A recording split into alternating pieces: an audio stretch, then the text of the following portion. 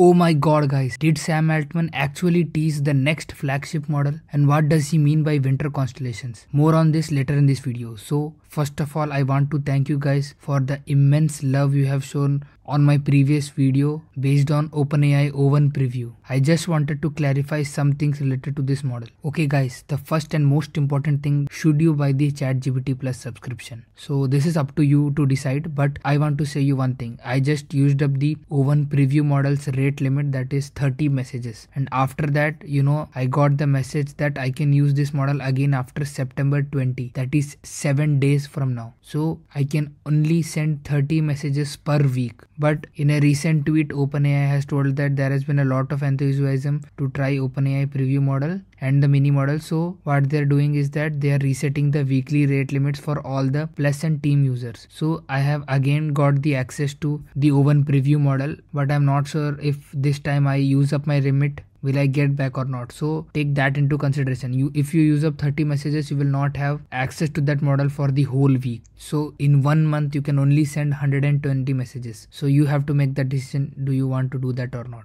Next update, Pliny the Liberator, who is known to jailbreak the models, and he has been successfully able to jailbreak all the previous models. He has also jailbreaked the O1 model. So you can check his tweet on X, and I will be sharing the link in the description as well. So if you want to actually make a decision to whether get the ChatGPT Plus subscription or not, you should know some things. That is, as it is said by Bindu Reddy as well, the O1 models are good at certain things but appear to be really bad at others. For example, it underperforms in code completion while it does very good on code generation. I also tweeted the same thing. Here you can see in my previous test, if you have not watched that video, that is, I have completely reviewed and tested the O1 preview model, and under 25 minutes, this is one of the best videos. And you can see I told that in coding, no model could compare the O1 model, but when it comes to YouTube description generation, it even failed comparing to GPT-4o. It got the timestamps completely wrong. So anything other than reasoning and coding and max, this model might be even worse than GPT-4o. So you have to think about that. What is your specific use case? The next thing I want to cover is advice on prompting. So here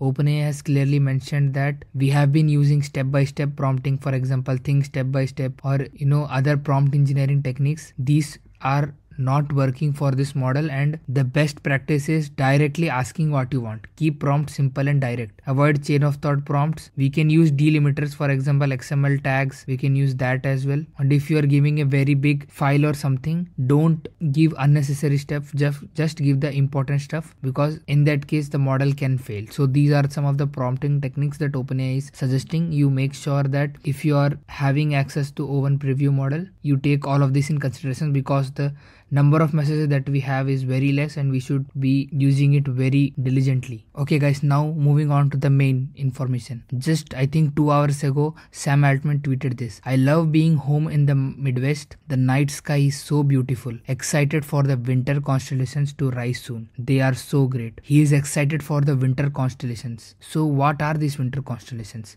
What I did is that I just copied this, took a screenshot of this and gave it to ChatGPT and asked it what is he talking about. It says that these are the constellations that are prominent in the winter months, and at the end it says Orion in particular is often favorite because of its bright and easily identifiable stars. And these are the likely ones that Sam Altman is excited about. Then I asked it, tell me the most prominent, and it said the most prominent is in the northern hemisphere is Orion. So guys, if you don't know what Orion is, so this tweet from few days back exactly explains what is that. So 2 new AI models, Strawberry and Orion. So Strawberry is the model which solves complex tasks, that is mathematics and programming, and takes time to think. So this is the O1 model that is released. We previously thought it was Strawberry. It was named Strawberry, but we know that it is the O1 model. So this Strawberry was used to create training dataset for the next flagship model from OpenAI, that is Orion. Here you can see successor to GPT-4 aims to outperform it, trained with data generated by Strawberry. So this is what most probably Sam is talking about, the winter constellation that is Orion. And you can see the whole comment section is going crazy. Here you can see Jimmy Apples, the Liberator and everyone. is absolutely going crazy. Here you can see King of the Winter Constellation, and here Orion is mentioned.